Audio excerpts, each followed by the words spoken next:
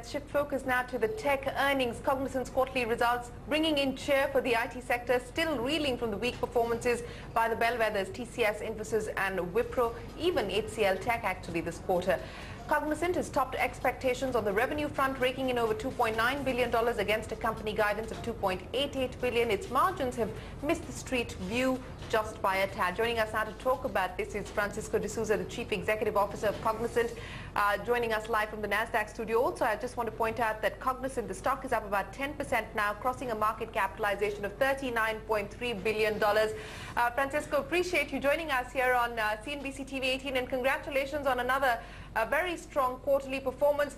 What are you seeing that's different from your peers at this point in time? Because the commentary and the outlook that's been put out by TCS, Infosys, HCL Tech and Wipro continues to be fairly cautious at this point in time. What is the outlook that you're seeing both in terms of demand and pricing?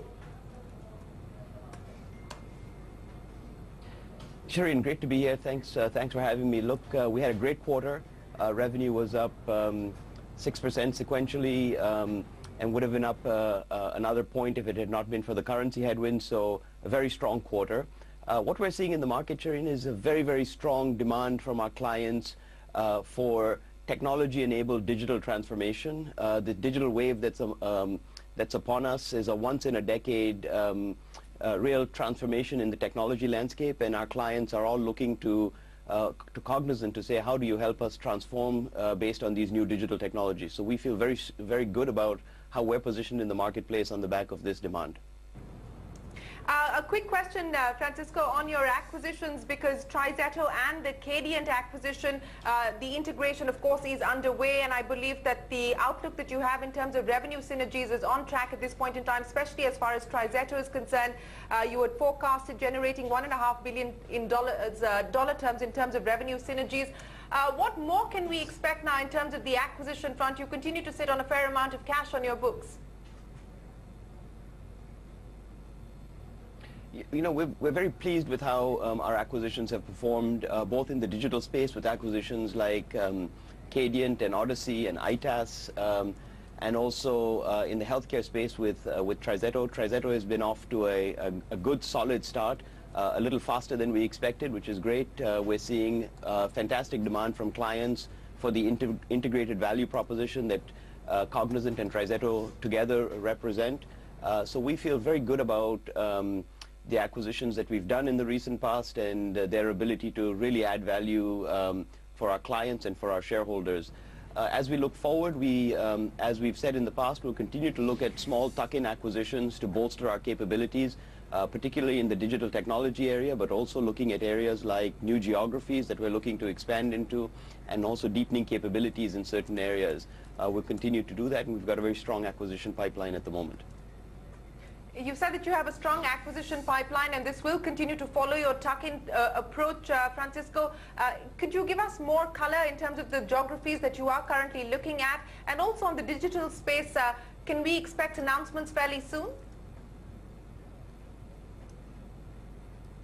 We have a pipeline at all times of acquisitions that we look at. We look at, as I said, new technologies, particularly at this point in the digital space. We're looking at new geographies across Asia. We're looking at Latin America at this point in terms of our geographical footprint that we want to bolster.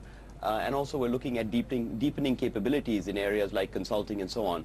And so that pipeline continues to be strong, robust, as it's always been. We're always looking at candidates that make sense for the company.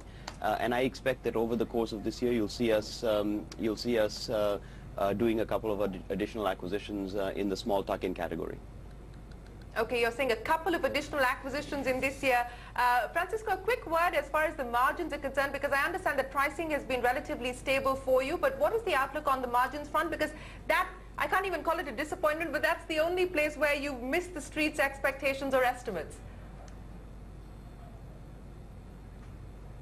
Well, our operating margin for the quarter, our non-GAAP operating margin for the quarter was within our target range of 19 to 20%. In fact, it was at the high end of our range. We outperformed our EPS guidance and actually took our full year EPS, non-GAAP EPS guidance up by 2 cents a share. So we feel very comfortable with where we are on margins at this point. We feel like we can deliver the full year within Cognizant's target operating margin of 19 to 20% on a non-GAAP basis. So, overall, we feel like we can make the investments that we need to make in the business to grow the business and still deliver the 19 to 20% operating margin. Could you do better than the guidance? Because, you've upped your guidance to reflect the overperformance during the first quarter, Francisco, but on the back of the acquisitions or the potential acquisitions that you're looking at and also the demand environment, do you believe that maybe there is room for you to actually better?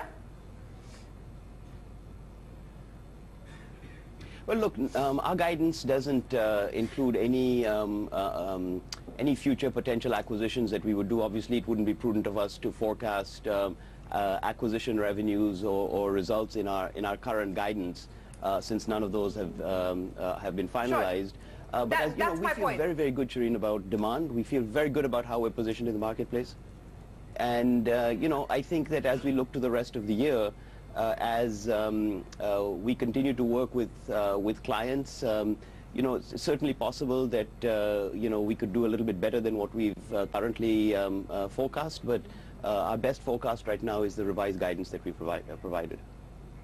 But there is room, and you're acknowledging that there is room to do better on that. But Francisco, a quick word as far as healthcare is concerned, because that over the years has gone up about 42.7%, I'm given to understand. And infrastructure, you've actually crossed the 1 billion run rate mark as far as the infrastructure side of your business is concerned. How much better can you do on both those fronts and both those parameters?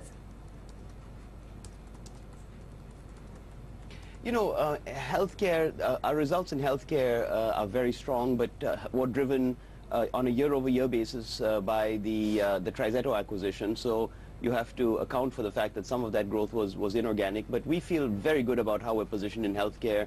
The TriZetto acquisition has been since we've done the acquisition, we've seen great demand from our clients on the integrated value proposition. And on the infrastructure side, Shireen, we've said for some time that the services like infrastructure management, like business process services, like our business consulting services, each of those has the potential, we think, to be a multi-billion-dollar opportunity for Cognizant. I'm very happy that infrastructure services crossed the $1 billion revenue run rate mark in the quarter. We think that has significant additional upside, as do the other service offerings like business process services and our consulting business. In terms of headwinds, Francisco, besides the currency challenge, what else would you regard as risks at this point in time? I would say that we are in a once-in-a-decade shift in the technology landscape. We feel that we are very, very well positioned as that technology landscape change unfolds. And I think that our opportunity is to continue to make sure that we're making the right investments to continue to capitalize on that opportunity. All right, Francisco, we'll have to leave you. Appreciate you joining us here on India Business Hour. Congratulations once again for another stellar performance this quarter from Cognizant. The stock, as I pointed out, up by almost 10%, crossing the $39 billion mark in terms of market capitalization. I think that's more than...